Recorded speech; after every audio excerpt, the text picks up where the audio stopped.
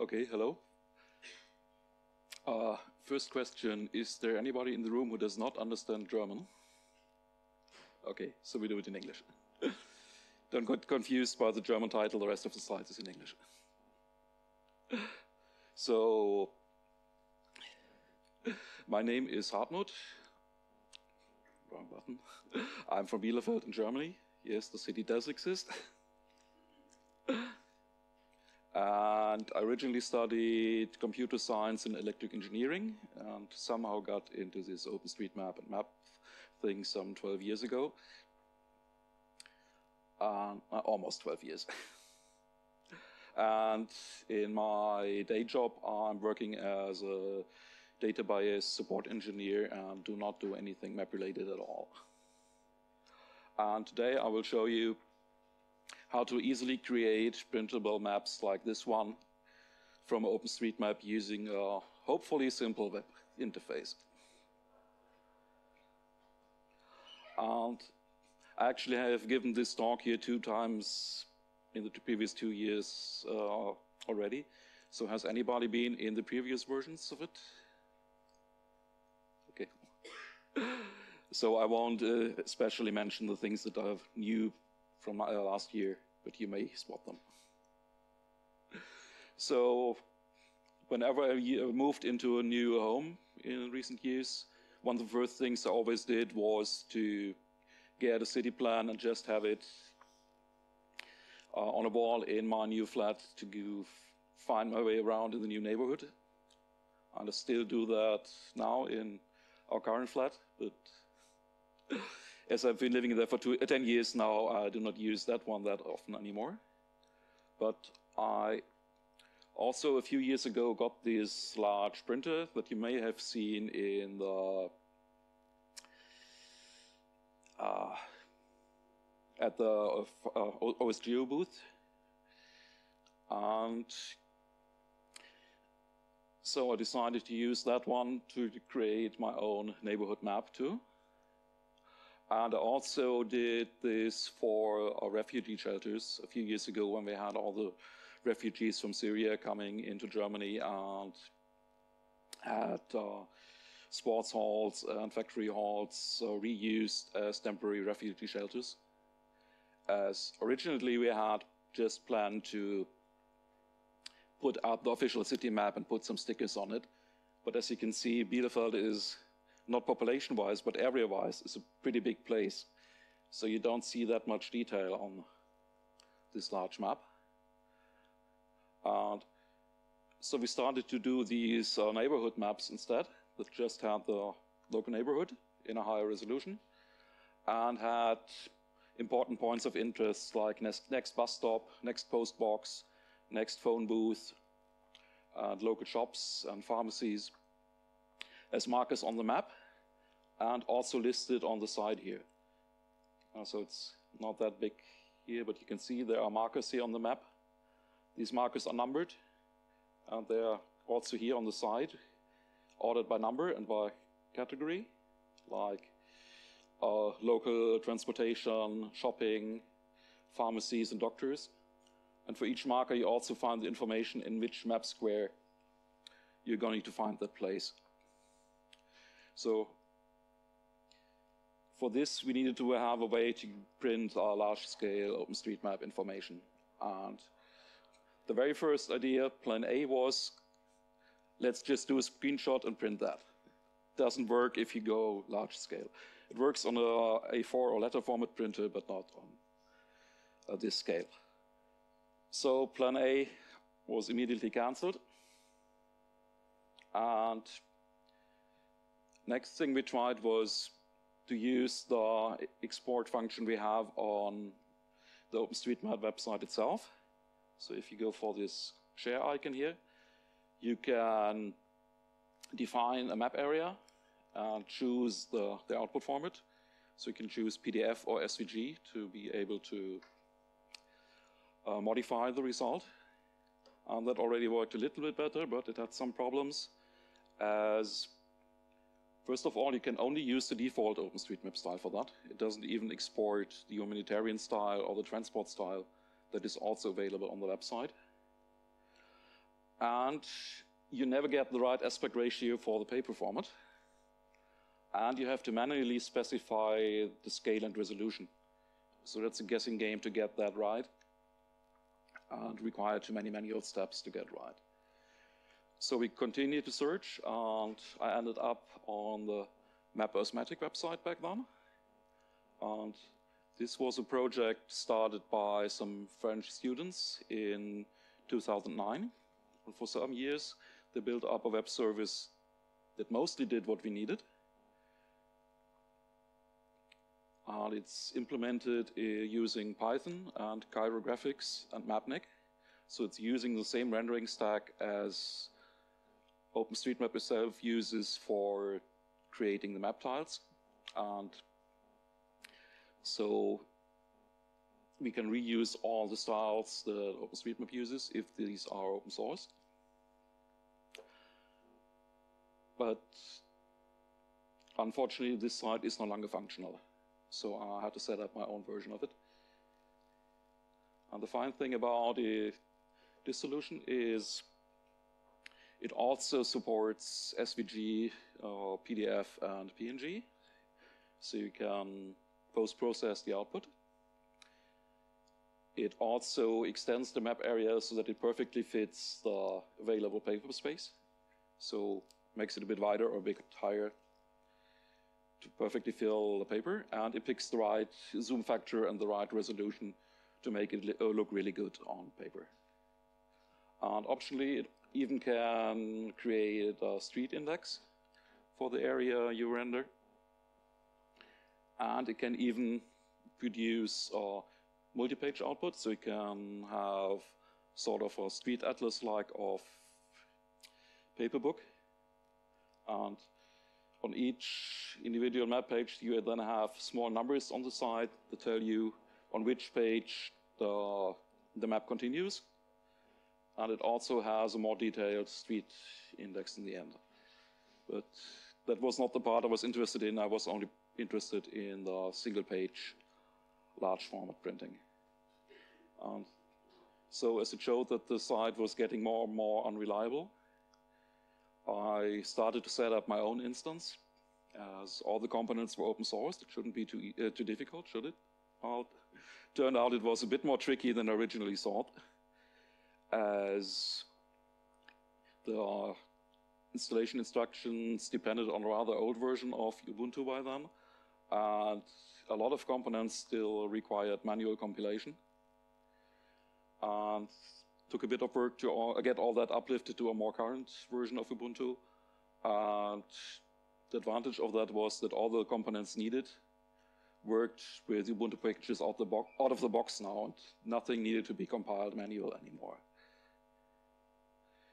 So this is what my own site is. I have to come up with a shorter domain name for it at one day. So it sort of looks like the original one. It just has a different color scheme here as I updated the JavaScript libraries it depended on too. And when you click on create a map there, you first get 4 different choices how to start. The default one is you just pick a rectangular map area to be rendered, but you can also go for the city search tab, and you can search for a city name there, and if it is known in OpenStreetMap and the city borders are known to OpenStreetMap too, you get it in black in the select box here, and the gray ones are places that are known to OpenStreetMap but only have a place node and not the city borders.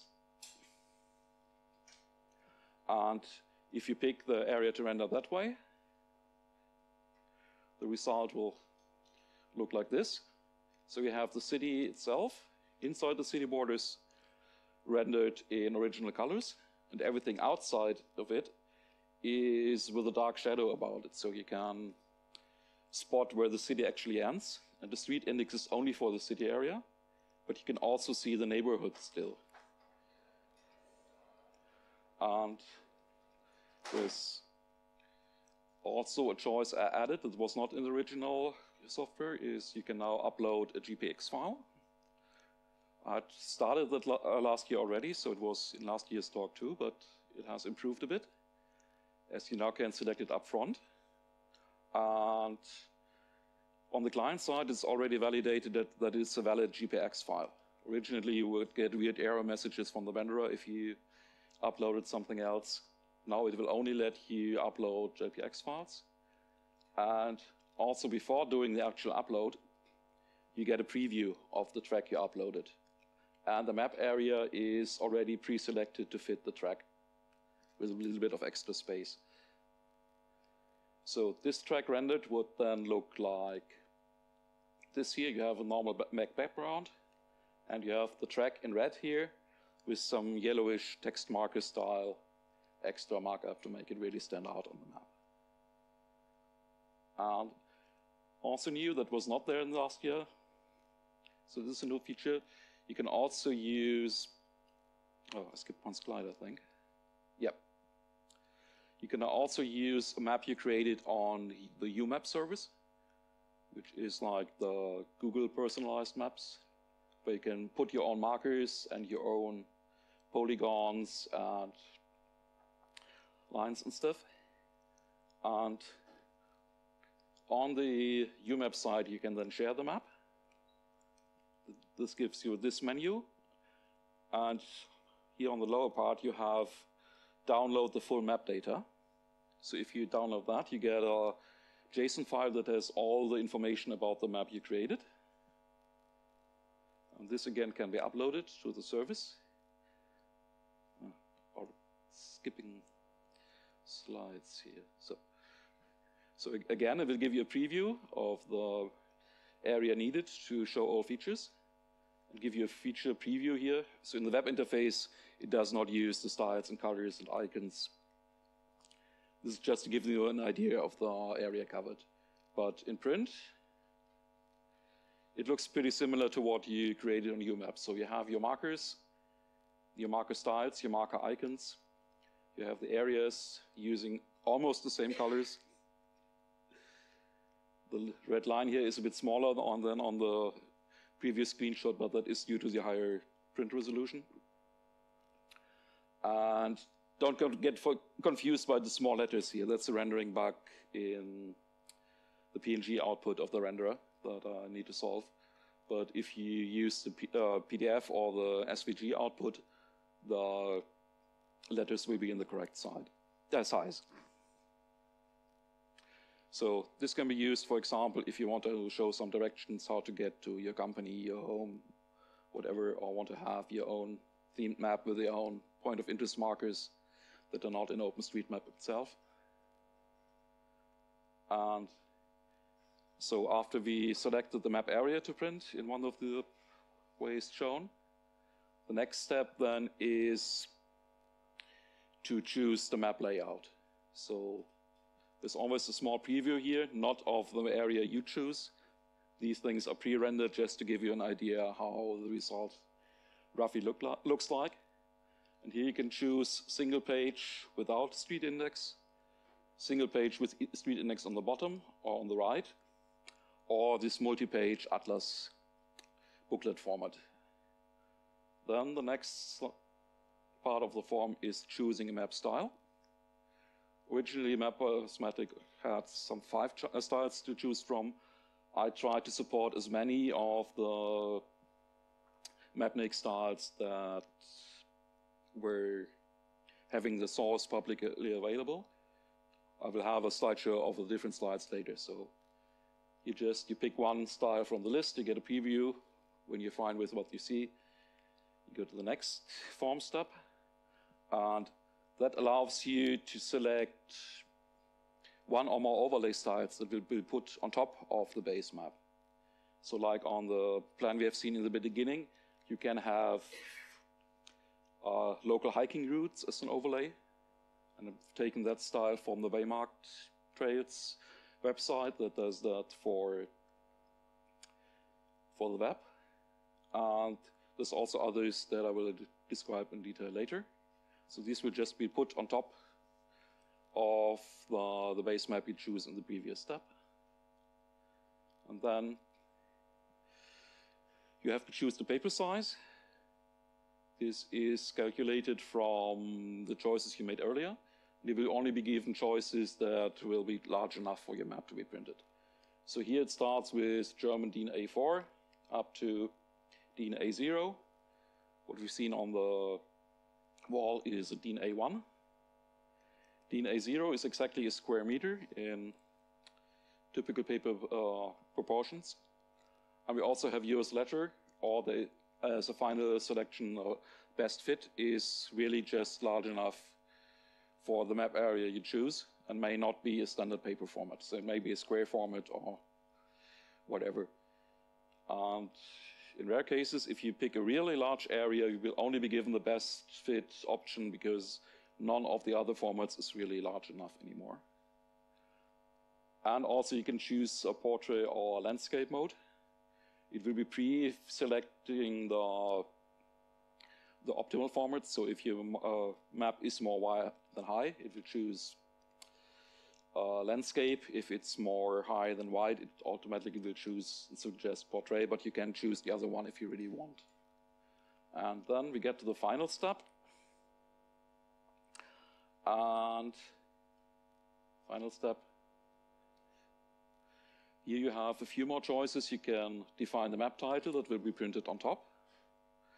If you had chosen city borders or uploaded Umap, it will take the city name or the Umap map title as default, but you can still change it. And you can choose the language. It is mostly just the language for the copyright notice on the bottom of the page. But we started experimenting now, and at least the German style will also try to localize the map content based on the language you choose. We'll see that in the next slide. And the final one is if you do not want to wait for the rendering result, as it may take a few minutes, or for the multi-page booklets, maybe it can take up to an hour. If it takes longer than an hour, the job is cancelled. But it can take that long. So if you don't want to wait for it and watch your screen for finally showing finished, you can give an email address, and a notification will be sent to that email address when the rendering is finished, or if it ran into a timeout or error. And if it's finished, you will get a link in the mail that links to the results. And this mail is only stored for 24 hours, so that I can ask back if something went wrong. But after 24 hours, all email addresses are removed from the server again for privacy reasons. So I don't store your email longer than I need it for debugging if something went wrong. So this is an example of the localization features we did in the German style. Or actually, Sven Geggus, the maintainer of the German style, did most of the work for it. So this is a place in Japan. I've been on vacation 2 years ago. And you can see almost everything here is rendered in Japanese.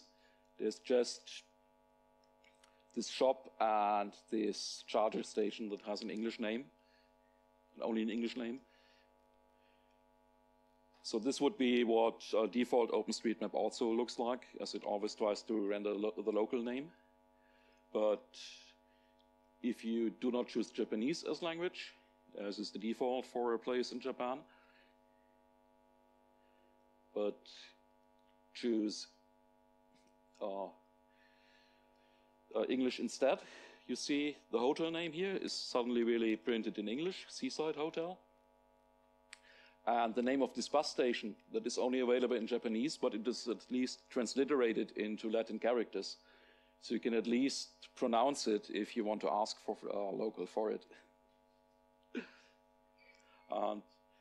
So this is only available in the German style right now, but Sven has also worked on making it function in the OpenStreetMap default style, and if that works out fine, we will also try to modify all the other styles I have on choice to also support this.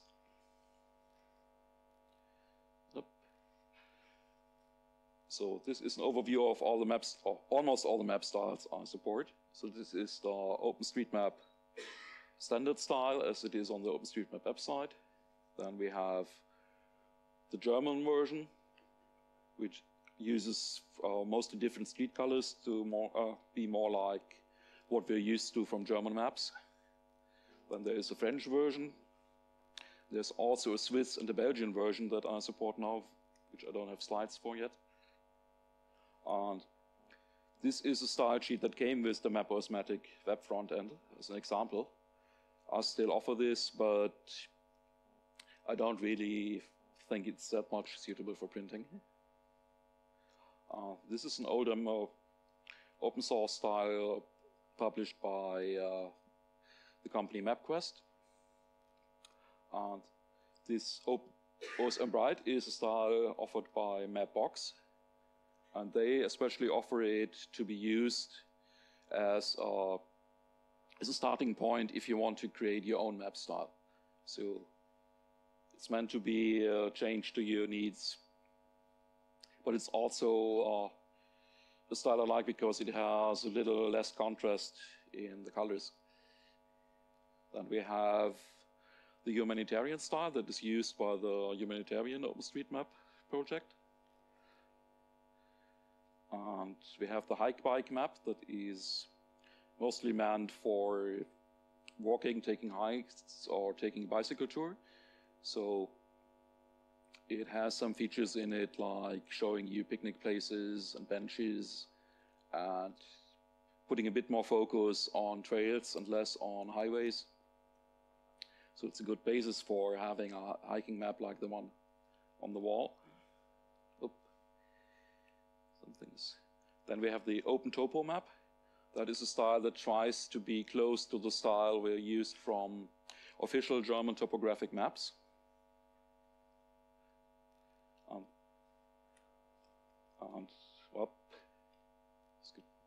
So the fine thing about this one is it has contour lines, so you see mountains and slopes, and get a rough idea of the landscape's 3D properties.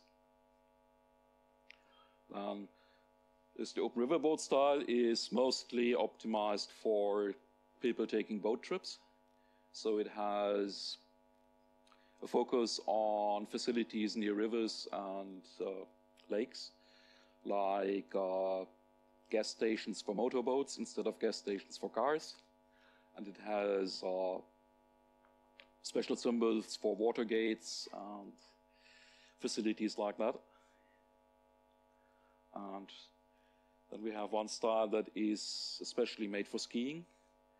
So in this area you don't see any skiing facilities, so I have a different one here. So you can see you have the ski lifts in here, and you have the different ski routes by the level of difficulty. So blue one, red one.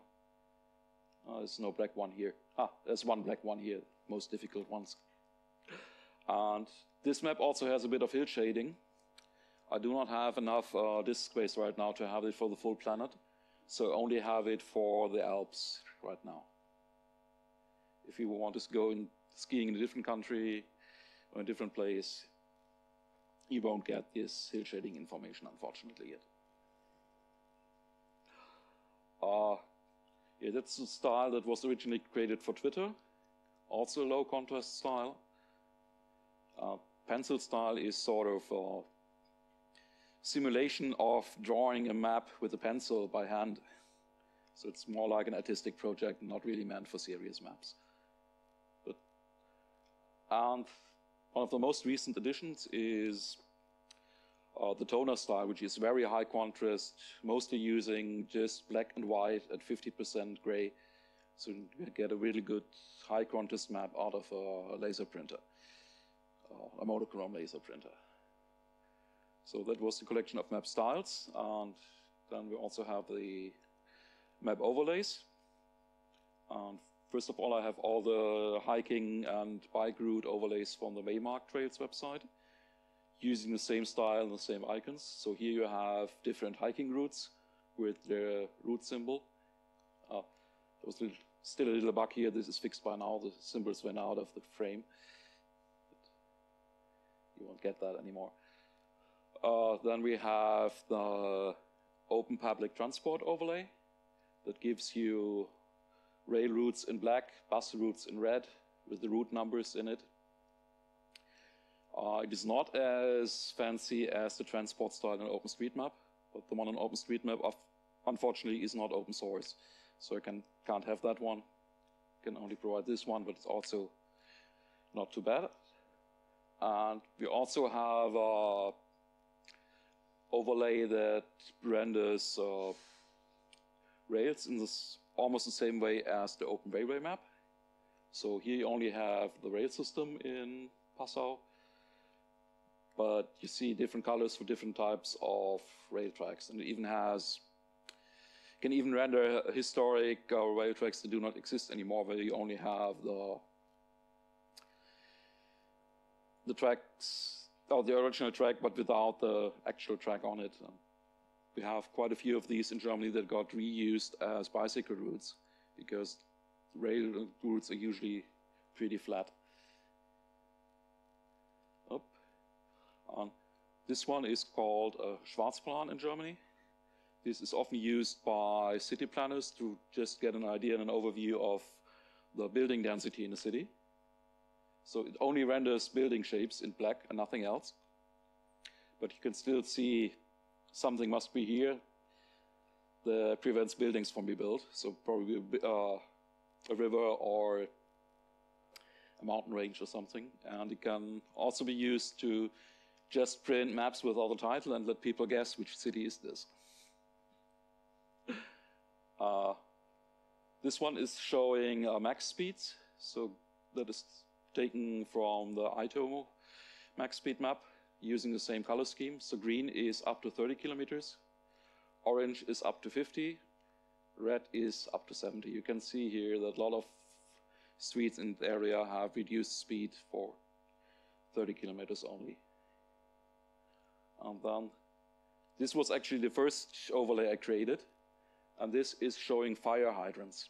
That is a recreation of the Open Fire Map style, and it shows you all the fire hydrants here, different types. The round ones are underground, the one with the arrow on top are pillars.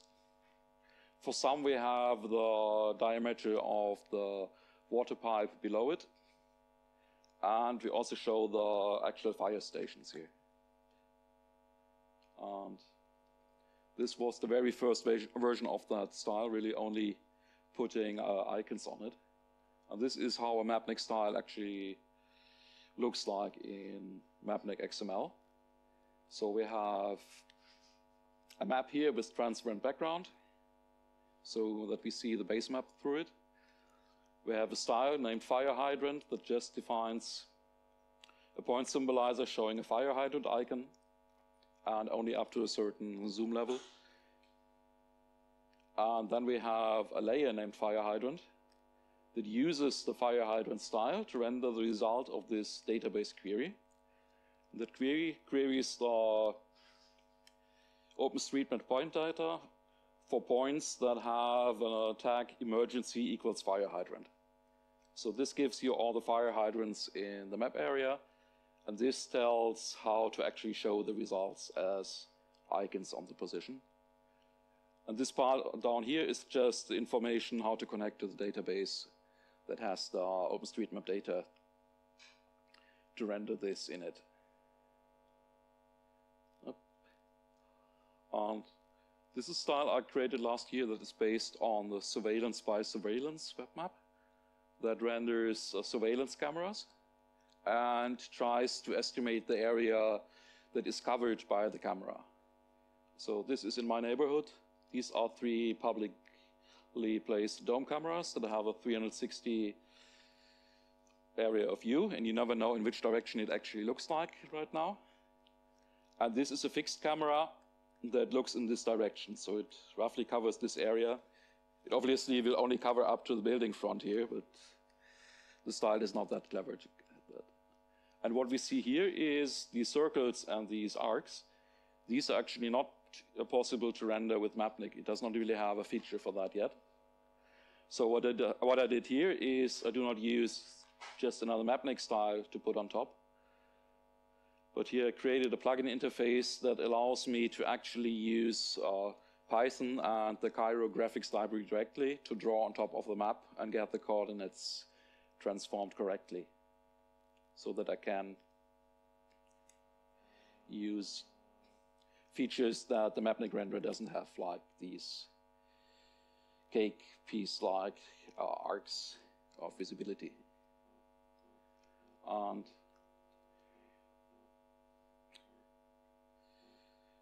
so this plugin mechanism is rather easy. There's just a folder that contains all the regular plugins. If you're interested, you can look at the source there.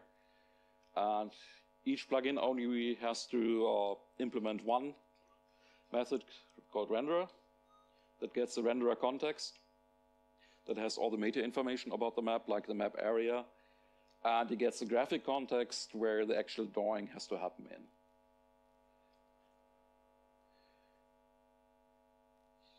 What else do we have? Yeah, the neighborhood plans I mentioned earlier for the refugee shelters. We wanted to have an interface for that one that is even easier. We only specify which markers you want to have for points of interest and in which category they are, and then have all of this auto-generated without all the extra steps. So we don't have to choose the style here.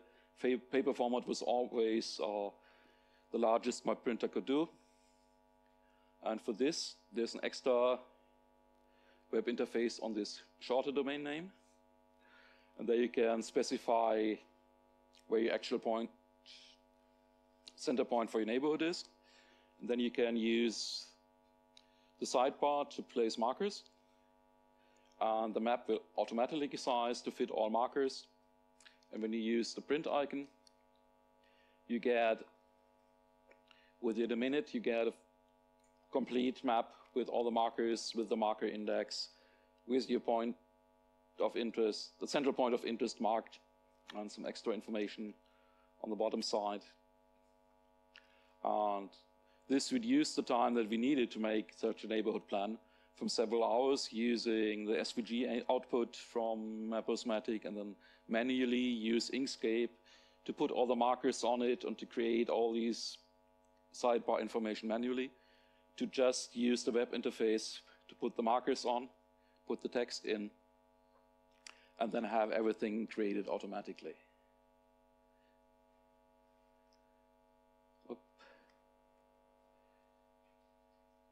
And pretty recent addition that was asked for is, I now also offer a simple API, so you can request maps without having to use the web interface.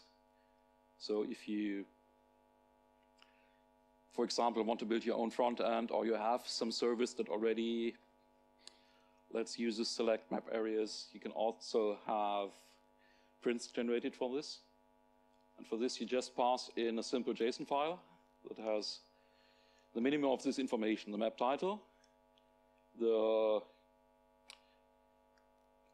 OpenStreetMap ID of the object you want to render. This is either a positive number if it is a line object, or a negative number of the OpenStreetMap ID if it is a polygon. Polygon relation object.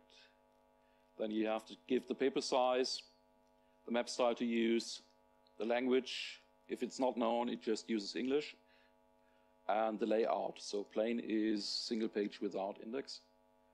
And when you submit that job via this URL, you either get an error back if you did something wrong, or you get a JSON object back that tells you where, that gives you an API URL where you can check the status of your render job. And then you can poll it in regular intervals until it is done. And then it gives you the URLs for all the different maps it created, like the PDF one, the SVG one. And so if you want to automize it or want to use your own front end, you can use this API now, and totally forgot about the crappy web interface I created. And it's also possible to run your own instance. I created a Vagrant setup for that creates a VirtualBox virtual machine and installs all the pieces that are necessary. So you can use that if you want to experiment with your own style sheets, for example, or if you want to work offline, so you can have all the data on your own machine, or if you want to keep your results private, because everything you do via the web interface or the API is visible to anyone. So if you want to have some secret information or stuff the public shouldn't really know about, you could use a private instance and use that. And it can, of course, also be used to fix bugs or add features if you want to. And if you really wanted to set up your own instance of it, you would need the MapOSMatic software, where you would need to have a working setup of MapNic.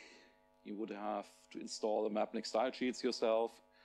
You may need some extra data for coastlines, or for elevation data if you want to have these contour lines or hill shading.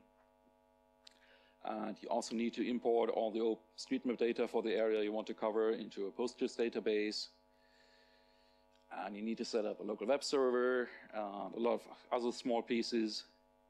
So to make that stuff easier, to automate it, I created a Vagrant setup for a virtual machine. We just clone the setup repository, change into the directory that was cloned, and you need to put an OpenStreetMap data file under this given name into the folder. So you can, for example, download all of Germany from the GeoFabric extracts, or if you really have lots of disk space and lots of time, you can even import the full planet if you want. Then you just say Vagrant up. You obviously need a VirtualBox and Vagrant installed for that. But if you just say Vagrant up, depending on how much data you want to import here and how fast your internet connection is. Is there a question? Yeah. How many disk space do you have for Germany? Germany was, if I remember correctly, about 80 to 100 gigabytes.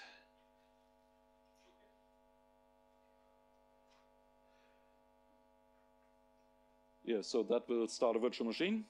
It will take a while to download all the stuff that is needed. And most of the stuff it downloads, it also caches locally. So if you destroy the virtual machine later and fire it up again, it will then not download all the shapefiles for coastlines and stuff again. It will have that pre-cached and will only download what has changed. And then, still a slide missing there? No. Yeah, there's one thing missing there. And after this has completed, there is a web server running that you can reach on port 8000 on your local machine. And then it will give you the same web interface as the public service. And then you can render maps locally. One more. Yeah. Sorry?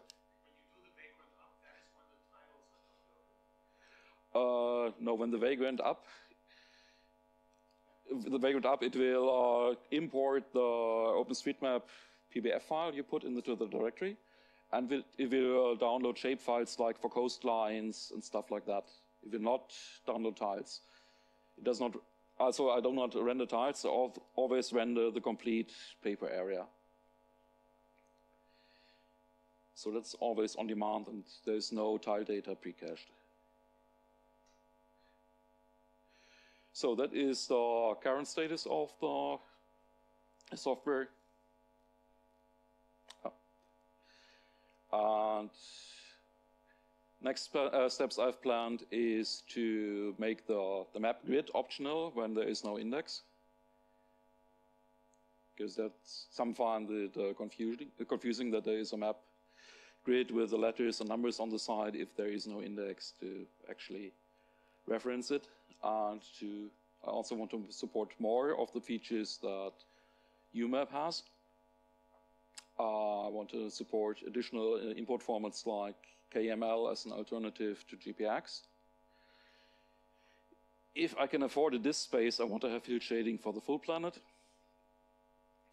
And maybe most important right now is to have all the map styles internationalized, so you can have maps rendered in your language of choice instead of the default names. And there are also a few things I would like to solve, but I don't know how yet. And one is the size of the PNG files I create is limited to about 32,000 by 32,000 pixels. That's a hard limitation in the graphics library used. And I would like to have neighborhood plans that are oriented not to the north, but to the orientation, to the direction you're looking into, like you have in some cities. So this is your neighborhood. This is what you can reach in 1 minute of walking, 5 minutes of walking. But unfortunately, MapOSMatic does not support that yet. And I have tried to find a print shop that would allow to submit render results to have that imported into their print workflow. So you just say, I want this map I generated here, printed there on that material. But the few shops I found so far would only be interested if that would generate at least 100 print jobs a day, and that is not realistic at all. So, to summarize, what I've learned is to render for paper printing is a bit more challenging than to just do it for the screen. The tools to make it possible exist. Web front end to make it easy is a good idea, hopefully. To get it all working took, unfortunately, much longer than I expected. It was like, okay, 2 or 3 weeks. It was more like, okay, half a year or a year. But most of it should be solved now. It was frustrating in the beginning, but I think I succeeded in the end. It is in a useful state now. If you have been to the open source booths and have seen the printer there, I think it has been put to good use here on this event already. So that brings me to the end. This is some of the URLs for the projects used. I will also upload the slides in the next half an hour, hopefully. And there should be a question slide. There is one, but you can still ask questions. Yep. Let's try this now. Thank you. I'm interested in printing a booklet, let me say, from the western part of the Alps, and just roughly estimated 20 pages. Is it possible right now? I want to do a motorcycle trip and have those maps in my tank rucksack. No, it's not possible for 2 reasons. One reason is I can only do about 20 by 20 kilometers maximum. Larger areas take too much time. Okay. And the other thing is, right now, even in a smaller resolution, I don't need building. That's the other problem. In the multi-page renderer, the resolution is fixed right now. It's always for a fixed zoom factor. Okay. So that is on the to-do list, but unfortunately not very high right now.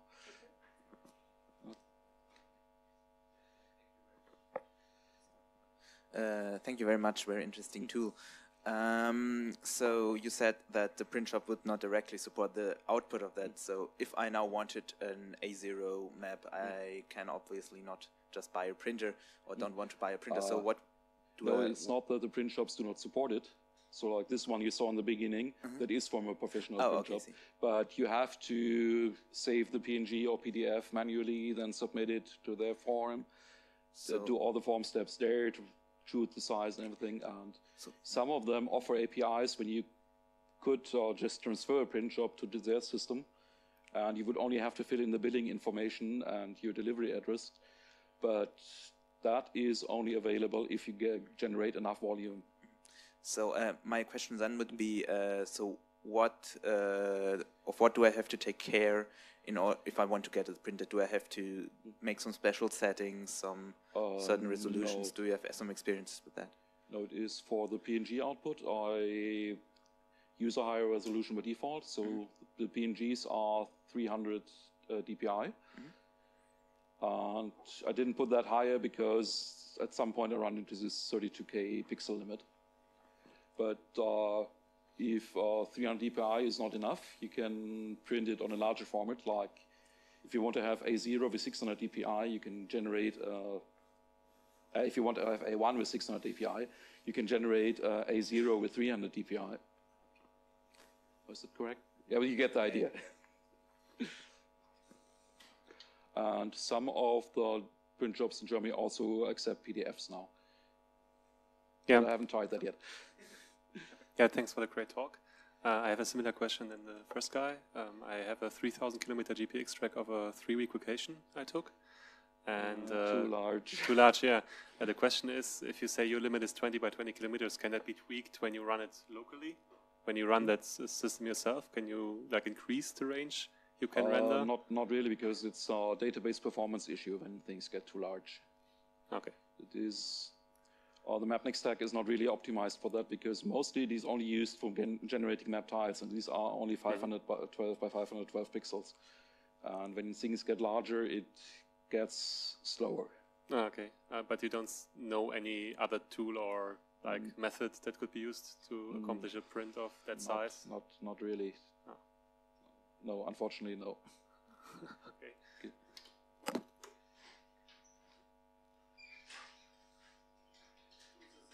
Question at the local version, can I set the timeout higher than 1 hour? Yes, there is a settings local file in there, and you can tweak settings in there. You can put a higher area and try out what happens.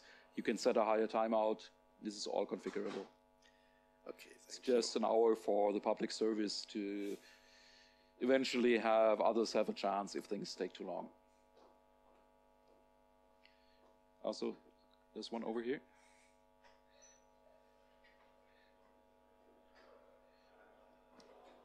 How do you handle localization in border areas where you have multiple different languages? No, you can just choose one.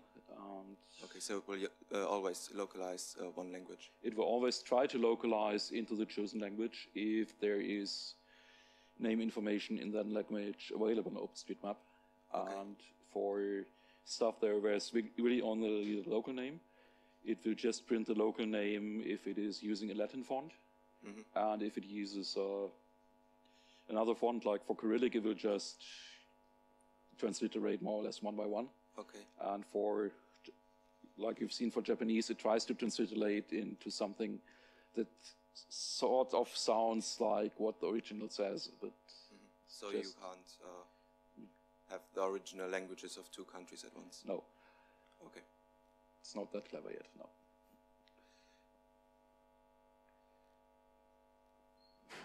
The hike and bike style, does it also contain information about height and slopes? Like the topographic? Because for hiking and biking it might be useful too. No, but there, I think I was missing that slide. There is also just the contour lines from the OpenTopo map as an overlay.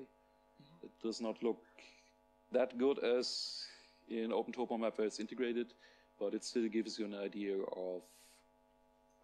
of our landscape contour.